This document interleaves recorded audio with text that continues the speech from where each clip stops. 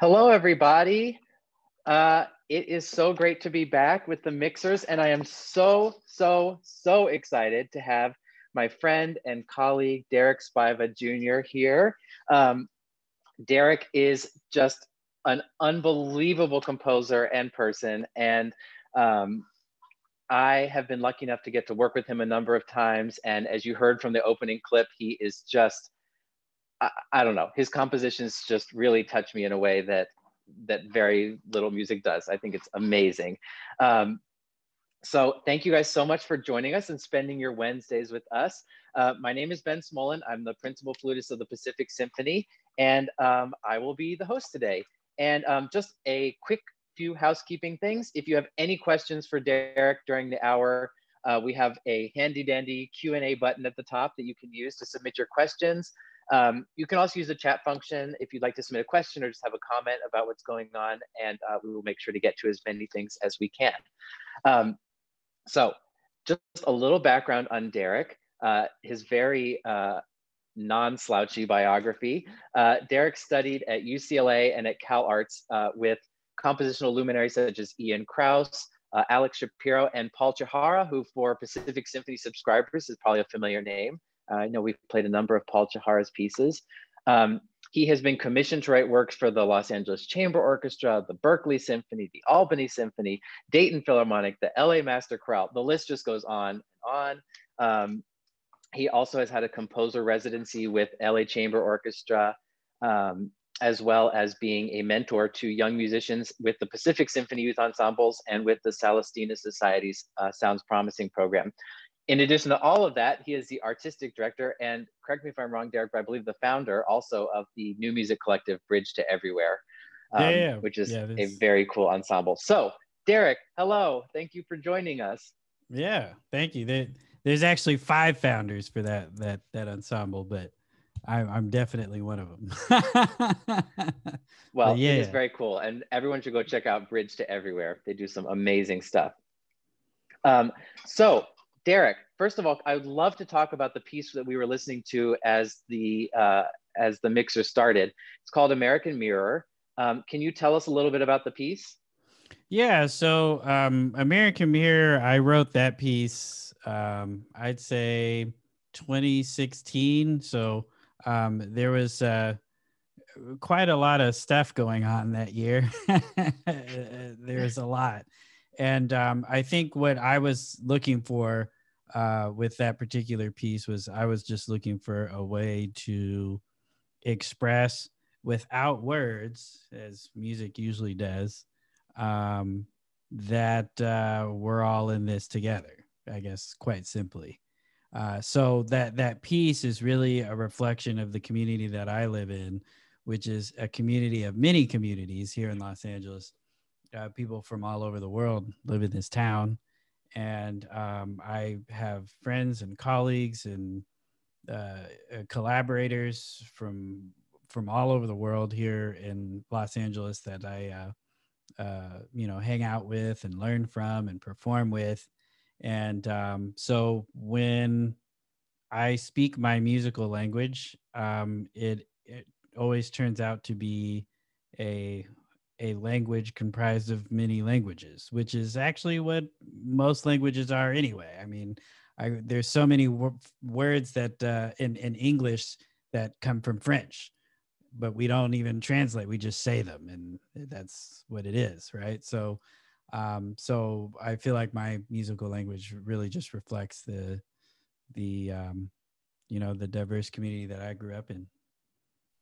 Yeah, and I think it's really interesting hearing you talk about that and having heard the whole piece. I mean, like I said, the first time I was introduced to your music was when Celestina performed the premiere of American Mirror. And one of the things that I was struck by was that it's this really natural sounding synthesis of so many sort of disparate musical styles and traditions, and somehow you weave them together in this way that just makes total sense. But it's also really interesting because they each get their moment to sort of shine also. And so I'm curious, like, when you talk about drawing inspiration from a wide variety of different cultures, like, can you talk about some of the specific ones that you have sort of been drawn to in particular? Yeah. So, so overall, it's a lot of music from West Africa, specifically Ghana, specifically the Ewe people of Ghana, and the Dagomba people of Ghana, which reside in 2 different areas of that particular country, one in the southwest and the other in the central north area. I also am a student of Persian classical music. I love Persian classical music, although the Persian classical, there's not much Persian classical specifically in American Mirror, but in one of the later pieces that we'll talk about later. Also, Indian classical music. I'm a huge fan of Hindustani and Carnatic classical music from India. Most of my training exists with Tal, which is a lot of the rhythmic stuff, for the rhythmic content from that particular style of music. And then, of course, I love Eastern European music, music of the Balkans. I love the mixed meter. And then I'm just a huge fan of all music here in the US. I love jazz. I love gospel. I love folk music, hip hop. I love making beats and putting beats with classical instruments. So I just love music. And so those are the cultures that often make an appearance in my music. Is because I've listened to these things and played these things and learned from these amazing musicians from each of those fields. I developed a way to improvise in all of them, like cycling through them all with ornaments and stuff like that. So when I do those improvisations, specifically with American Mirror, a lot of that piece was I have these instruments and stuff around my house that I use, and a lot of that was like, especially with some of the middle sections, was I just pressed record, and then I did like improvisation for like 5 minutes, and then I took the different chunks of the improvisation and then put them together, and then improvised on top of that. Improvised. So I love playing. I like to play music. Yeah, just that's so those are the cultures that were represented often in my music, and specifically in American Mirror. It's West African, some North African stuff, so Eastern European stuff, and then of course Appalachian folk music. There's some gospel in there. Yeah. Yeah, I mean, it's really amazing. It's on Spotify if people want to go check it out afterwards, American Mirror. And I also wanted to ask how you got a relationship with Celestina Society. So for those of you who aren't familiar, Celestina Society was founded by actually a former violinist in Pacific Symphony, Maya Jasper White, along with another violinist, Kevin Kumar.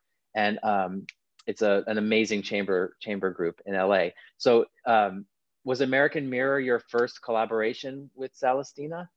It was, yeah. I met Maya because I Los Angeles Chamber Orchestra had played the first piece in a collection of orchestral works called Prism Cycles Leaps, which has like some really wild rhythms in there.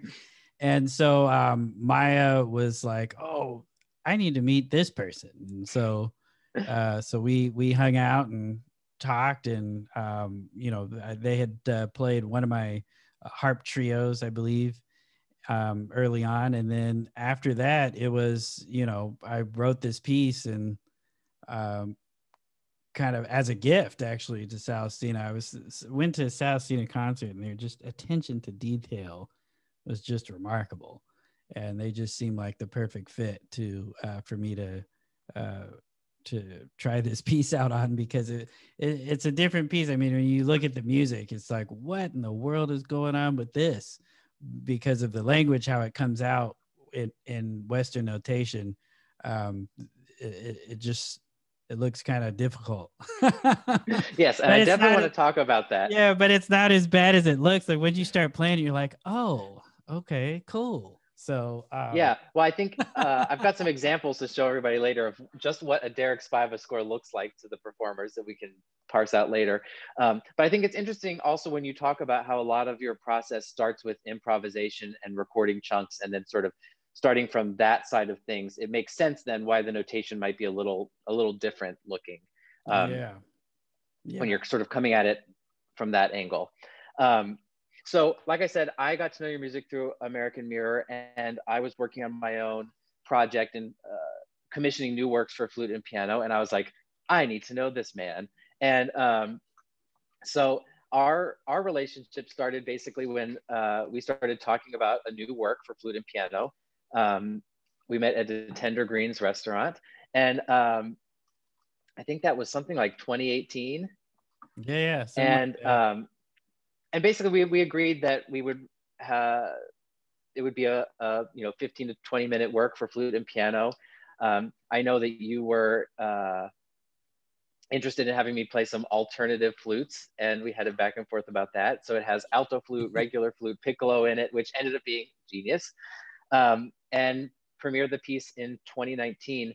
And you mentioned as one of your influences gospel music, and I think that also has an interesting tie-in with this piece, Grace Unbound. Could you tell us a little bit about what your inspiration was for this piece and how it's structured? So along with the other cultural influences that I was talking about, as far as like Eastern European music and some Carnatic Hindustani music, gospel music has always been a big part of my upbringing, my background. And this particular piece was very inspired by Amazing Grace, sung by Aretha Franklin in 1972. And one of the things that mesmerizes me about that performance so much is the openness of the time, like of timing and rhythmic structure. It's very open, the way that the way that her performance goes. And I just love that about music, when music can be so open and free like that. And so there's a lot of that in this piece, where there's a lot of music that's derived from improvisation. And I mean, for me at least, composition is nothing but improvisation, and sometimes it's documented, and then the score comes out, right? But the core of it is this kind of improvisatory approach to music making. And then for me, what I was doing with your piece, the Grace Unbound, is really just, playing and then just letting the notes like fall where they fell in the time, and then just maneuvering all of the notation like around that. So it was a really, really fun process. Sometimes when I play, I cry because it resonating, it resonates with me, at least. I hope it resonates with other people, or else I won't have any work. Well, to me, particularly with this piece and being part of the project, and I was just so blown away. It's really unlike any other piece, certainly for flute, that I've ever come across and ever played. We're going to take a listen to a portion of it. Before we do that, I wanted to just show everybody just a little piece of the score to talk about what you mentioned in terms of sort of your style of notation. So let me see if I can pull this up.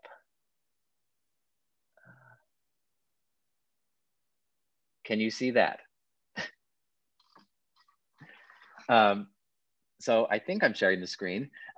So for anybody who is familiar with music notation, there are a lot of sort of less standard things on a page like this. And I think one of the most interesting to me, and probably one of the things that I imagine performers freak out about maybe the most, is the grace note notation. So you'll notice that between the larger notes, there are lots of small notes sort of squeezed between lots of them.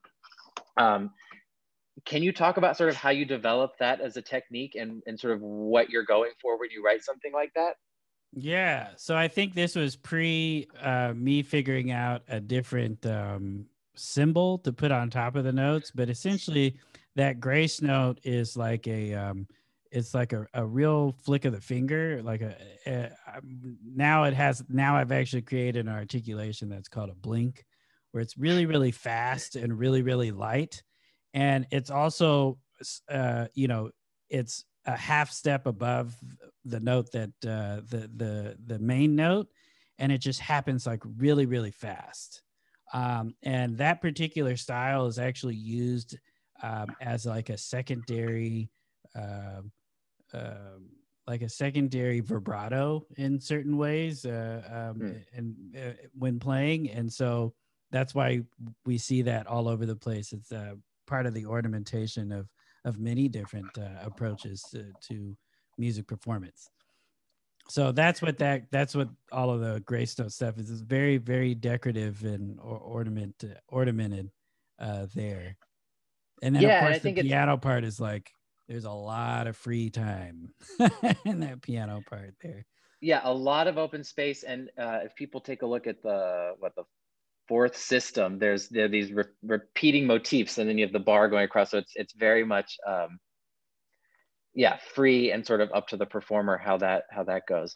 And all stuff that, I mean, definitely takes some getting used to, but I think the effect is just so cool and so unlike other music that I've come across. And so why don't we take a listen to some of that, and we can sort of hear what it sounds like in practice. So the video we have to share now is, oh, and we have Kateri who says, I want to play this piece. Definitely play this piece. It's so much fun. So we're going to take a listen to the first portion of the piece. This is a video from the world premiere of it. It took place in Pasadena in, I think, April of 2019, which I can't believe is almost 2 years ago at this point. And before we watch it, I want to also just whet everyone's appetite that Derrick and I and the pianist for this Heijin are going to be working on a really cool full production music video with, you know, dancing and drone footage. And so that you should just look out for that maybe early May-ish.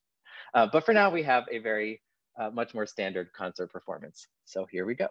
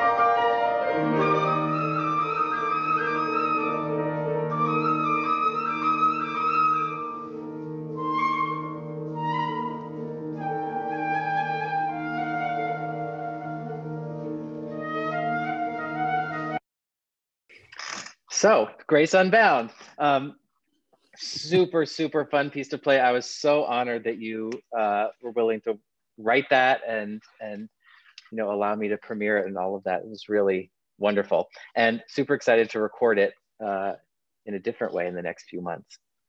And if anybody's curious, I believe that video is on YouTube if people want to see the rest of it. It's over a 20-minute piece, so there's quite a bit to unpack there. Anyway, really, really fun. So I wanted to switch gears just a little bit and talk to you, Derrick, because in addition to your prolific work as a composer, you're also a really committed educator. And I mentioned at the top 2 of the programs that you've worked with. Can you talk a little bit about the work you've done with the Pacific Symphony Youth Ensemble students? Yeah. So with the Pacific Youth Ensemble students, essentially it was composition guidance. These are young people that are interested in composing, whether they're interested in composing for a career or just interested in the process of getting out artistic expression by writing music, not necessarily for a profession or not.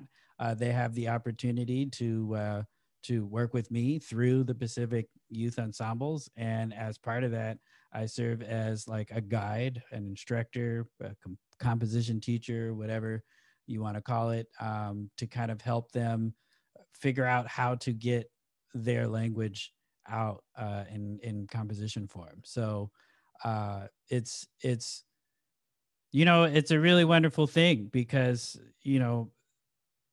I always think about something that's often said in my family where once you learn something and you've got something under your fingers, under your belt, if you're not passing it on to somebody else, then like, what are you doing here?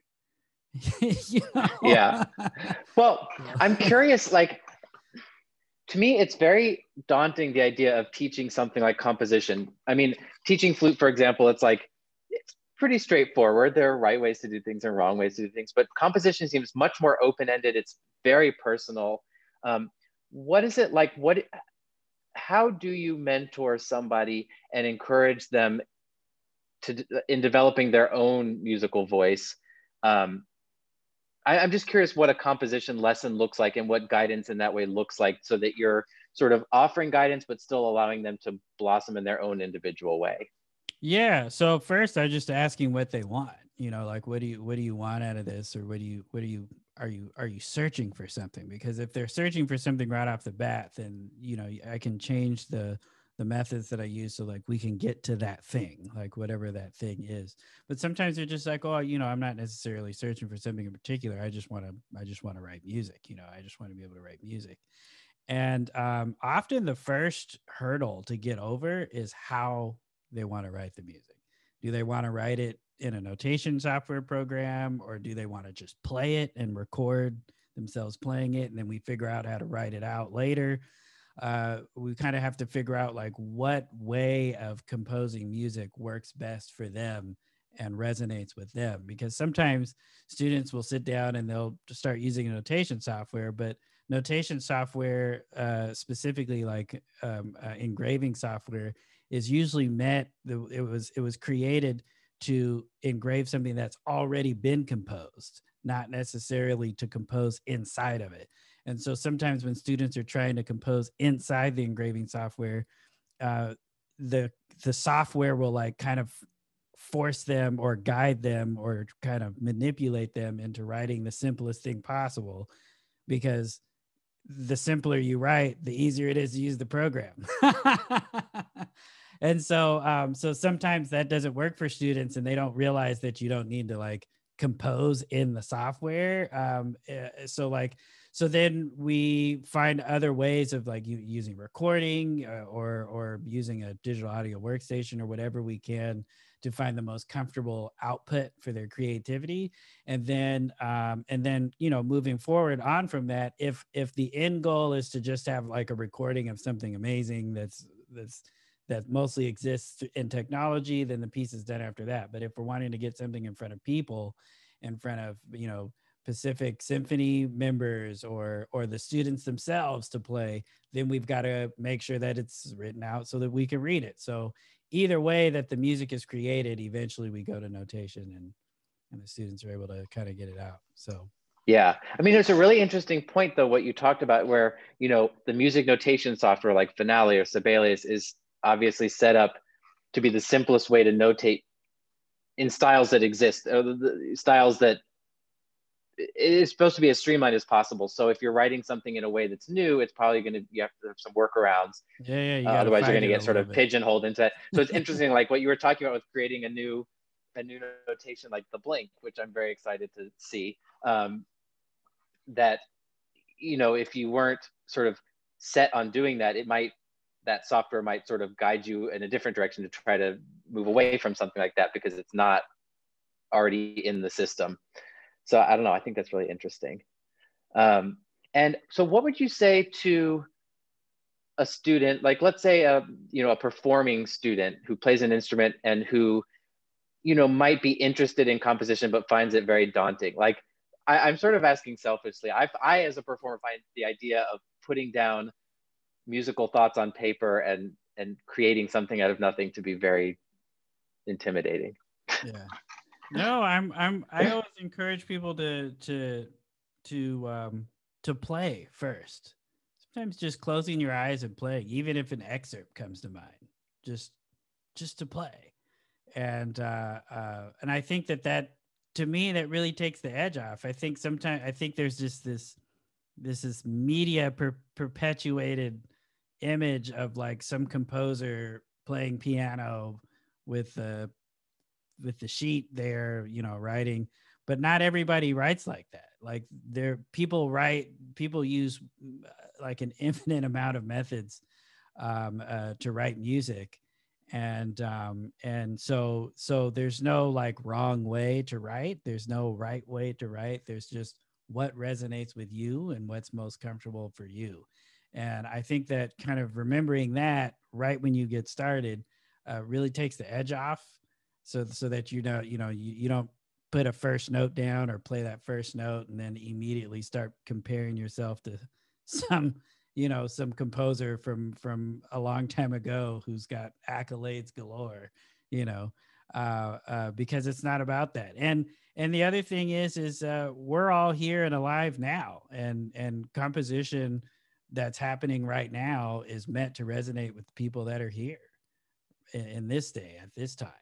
And so as much as we enjoy the classics and enjoy some of the canon from the past, I always encourage people to also, if you want to write something now, because it's for us. It's for everybody here right now. So. Yeah, I think that's a really good point. And sort of on the sort of the back end of composition, and I'm wondering this for yourself and then also how you teach this for students. I imagine that, for example, it must be very difficult you have to really think through when you're having your music performed by performers, especially for the first time, how to verbalize how you want something to sound, particularly if it's a new way of playing or a new type of sound. How do you deal with that yourself? And is that something that you find that you have to have conversations with your composition students, like how to explain your music to a performer?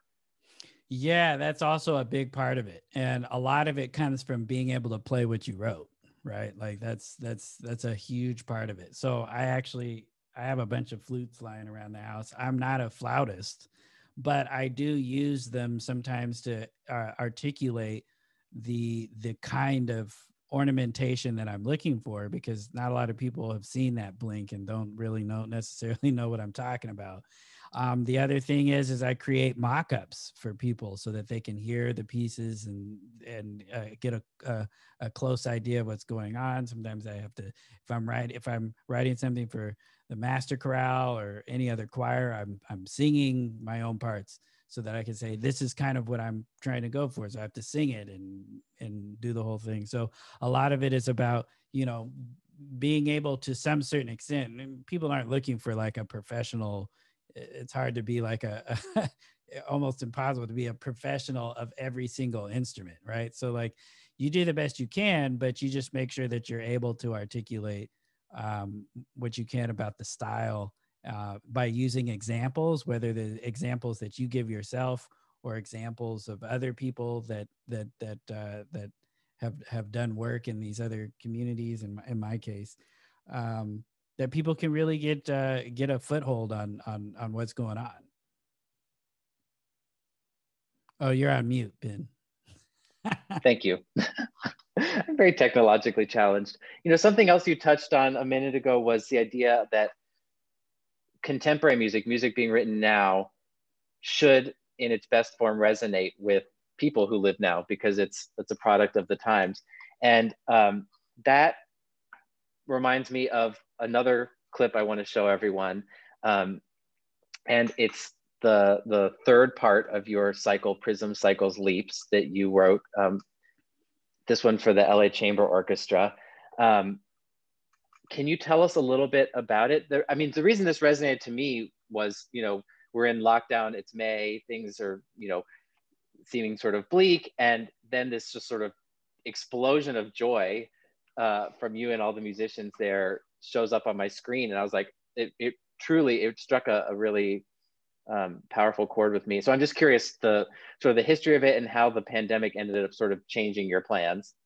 Yeah. So To Be a Horizon was supposed to be premiered last year in May, but you know, pandemic. So the piece, because I wasn't able to have it premiered, I still wanted to get it out to the public in some way. Composition pieces that are written now are really important for the people here right now. Really, really important, because, and there's 7 billion people, or give or take several million, on this planet, and each billion, there's many people that resonate with different pieces of music, different art, different films, all of these things. And so it's really important that you know, when a new piece is created, that it gets played and many times, as many times as possible, because it's for everybody right now. So with this piece, I just didn't want to have it kind of just get canceled completely. So I worked with the Los Angeles Chamber Orchestra to put together the last 3 minutes and 30 seconds of the piece. Was like a kind of a good spot for technologically and logistically for putting together. The previous minutes of the piece probably wouldn't be able to be done unless it was in person, but the last 3 minutes and 30 seconds was very accessible for them to play. And the piece is just you know, another one of my kind of approaches to cross-cultural classical music. So it's got a lot of influences from all of the cultures that I mentioned before. And I also have, you know, someday when the score comes out and the piece is premiered, I want to put the score out. And I love to like do a ethnomusicological analyzation of my own work, so that people understand like what's going on and like how it functions, so that people can really get inspired to go and see some of the inspiration for my music in its traditional form, which certainly does not need me to be amazing. So I love it when you know, one time I was working with the Santa Clarita Valley Youth Orchestra, and we played a piece that was inspired by Carnatic classical music. And someone came out afterwards and they said, well, you know what? I didn't know that I like Carnatic music, but I think I do, because I heard you guys playing that piece. And then they went home and looked up a bunch of stuff and have been listening to it ever since. So those are the kind of moments that I like to have happen when people either hear my music or encounter a performance that I'm involved in. Yeah, I mean, I think that should be the goal of all of us. It's amazing. Yeah, why don't we take a listen to the piece? Can you tell us just a little bit about the other performers? Obviously, we have the members of the chamber orchestra, but then there are a couple other special guests. Yeah, so Siley Oak is there, and she's keeping tall with me sometimes. So you'll see me counting with my fingers. That's a specific rhythmic cycle that the first minute and a half or so is set in, and that has something to do with Hindustani classical music. There, you're going to also see Yeko Ladzepko Cole, who's a West African dancer whom I study with. I've been studying with her family since 2003. So she's doing some West African dance movement in there. And then I got jealous when she sent me her tape. So then I did some of the dances with her. This was all during the COVID thing. So you get to see all of the Brady Bunch boxes that we're all tired of seeing now, but it was cool at the time. So, but yeah, it's a really good time, and it's a very optimistic sounding work. Great. Well, let's take a listen. Hey everybody, Derrick Spiva Jr. here to present the world premiere excerpt of my new piece, To Be a Horizon. I'm surrounded by all these wonderful instruments because they all represent a culture that has had a major impact on my life and my music. You're going to see myself and PSYE Oak counting tall from Indian classical music. You're going to see Yeko Ladzepko Cole doing some traditional Ghanaian dance. I'm probably going to jump in there with her. And then of course you're going to see the Los Angeles Chamber Orchestra musicians who did recordings of all their parts and sent them all in so we could put them all together. And you're also going to hear some influences from Persian classical music. I hope you enjoy it. Look forward to talking to you more about the piece at the end. Enjoy.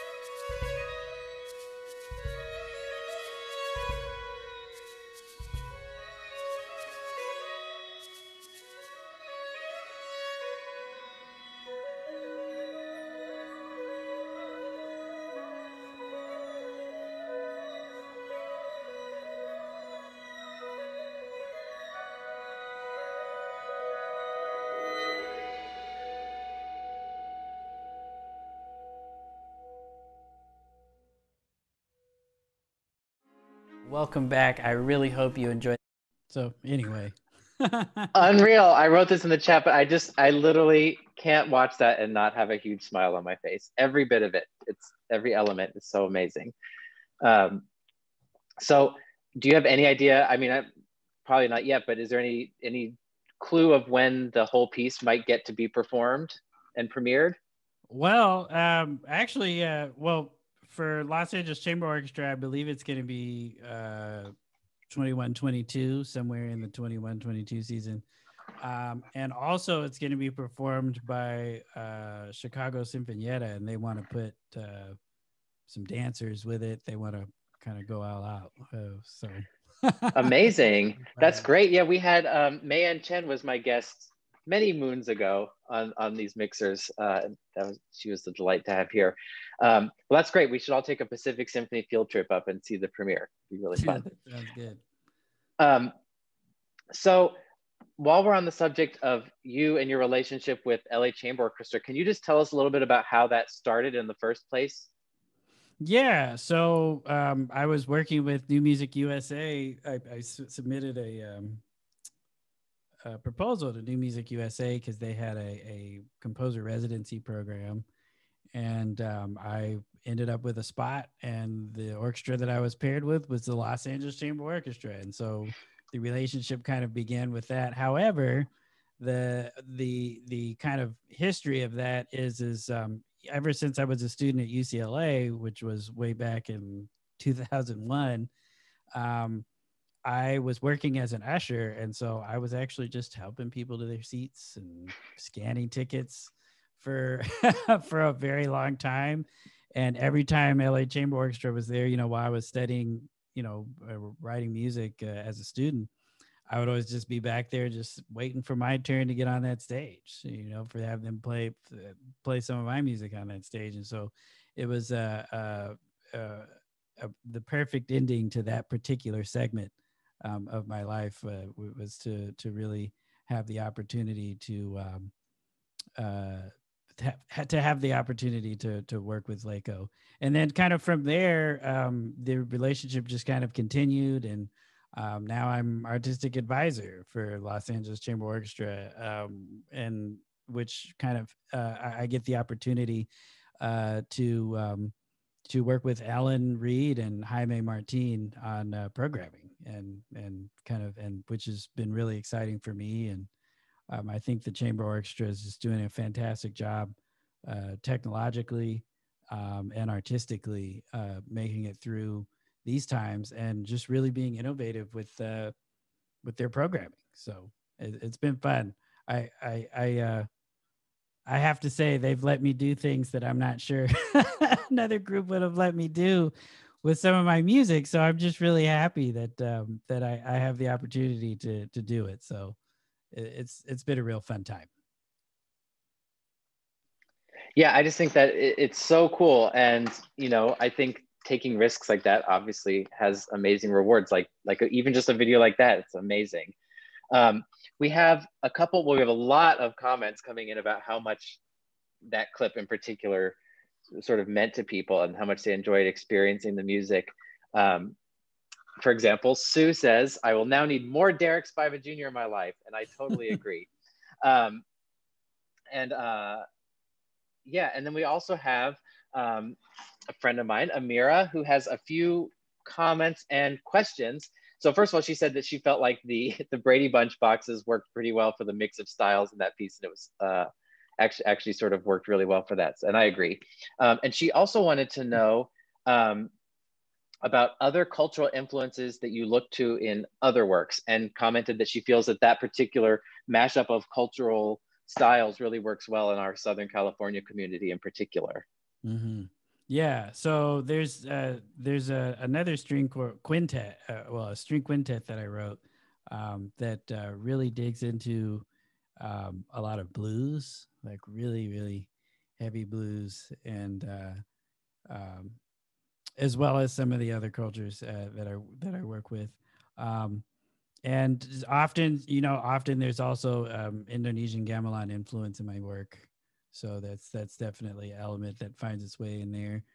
There's some South Korean classical music ornamentation and styles that find its way into my work as well. I just really love how everybody approaches music making in a different way. It's just so beautiful. I think we all should really cherish that as a community, as a global community, for sure. Yeah. Yeah. And I would also point out, as people probably noticed at the beginning of that last clip when you were introducing it, just the amazing collection of instruments that you have. I mean, I saw a sitar, tablas, guitars, all sorts of things. Oh yeah. Those are tempura. Yeah, there's so many. There's a lot of instruments in my house, and then my wife has a lot of Vietnamese traditional instruments as well. So my house is filled with a lot of instruments from a lot of places. That's amazing. So we've talked a bit about how the pandemic has sort of changed things, obviously with, the premiere from last May having to be adjusted and moved. I'm imagining like composition lessons and your work with students, for example, from the Celestina Sounds Promising program being all online. How else would you say that the pandemic has sort of impacted the way you work and the way that you deal with, commissions and performances? Yeah, well, I think a lot of it has just become really very digital. And I think people kind of realized, at least in the classical community, how important the digital footprint is for performance. And so with Los Angeles Chamber Orchestra, I ended up doing this piece called Mother of Bravery. And Mother of Bravery ended up having, I actually had the opportunity to do one of the pieces that I had always wanted to do that has a bunch of electronics with violin solo, as well as a piece that has text, and it's very like kind of theatrical / classical, which was a really exciting thing for me to work on with the chamber orchestra, and they did a phenomenal job. And I think the other thing that really struck me about going through the pandemic is I think people also realized how much more open we need to be to different ideas and just different approaches, not only in music making, but in the presentation of a piece, because the presenting of a piece, the performance of a piece is a composition unto itself. It can be a composition unto itself besides just the composition of the music. And I think that right there is an element. I hope that classical music in particular continues moving forward, is really thinking about performance as a piece unto itself around the piece of music that was written, because it really has a profound impact. It becomes an experience, period, rather than just a listening experience, but like a very wholesome full body experience, I guess, if you will. Yeah, I totally agree. I think the more it's an experiential thing, like a cohesive, immersive experience, it just makes it all the more impactful and powerful. And it's amazing, particularly, I mean, sort of a silver lining of this whole pandemic where everything's been shifted to online and virtual is that there's actually a lot more you can do in terms of that, and in terms of visual elements for a particular piece. And I want to tie that in with, you mentioned some of the work like Mother of Bravery with Lako. And I want to, before we leave, I want to share a portion of your piece, Mind the Rhythm. Can you sort of give us an intro for this and explain what we're going to see? Oh, okay, yeah. So Mind the Rhythm was a piece that was coupled with another piece called Mother of Bravery, which everybody should check out on Lako's channel when you get a chance. But Mind the Rhythm is for violin and electronics. And so I just really, there's a lot of pieces for acoustic instruments and electronics, but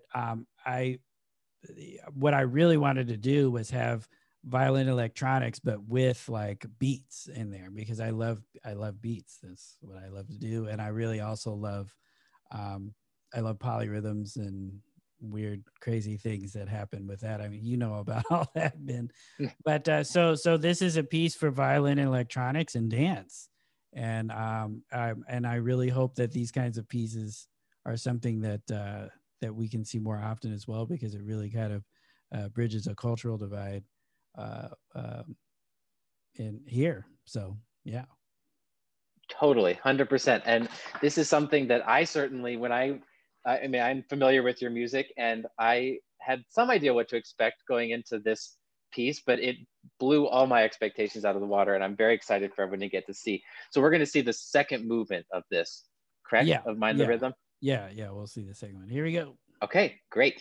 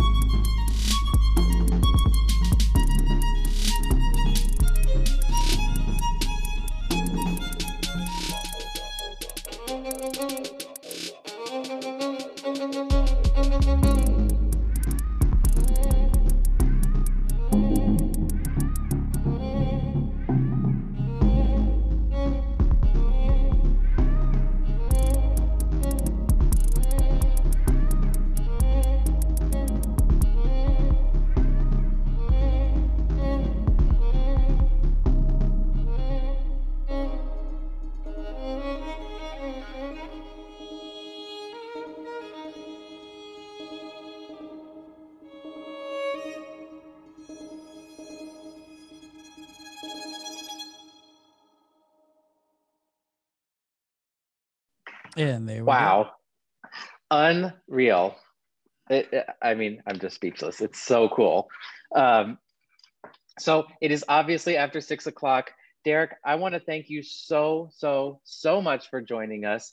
And thank you to everybody who's come and spent this last hour with us. If you'd like to check out more of Derrick's music, you can check out his website. I'll put it in the chat. DerrickSpivaJr.com, right? There you go. Or DerrickSpiva.com, actually. Okay. Jr., yeah. So definitely you can check out his music there. That whole performance, including the other movement of Mind the Rhythm, is on YouTube, and you can check it out there along with a lot of his other work on Spotify. And like I said, keep an eye out for a collaboration that we're going to be working on with Grace Unbound coming out in the next few months. And yeah, thank you all for your comments that you're sending in. So much appreciated. Thank you, Derrick. And we hope to see you soon. All right. Sounds good. All right. Bye, everybody. Bye.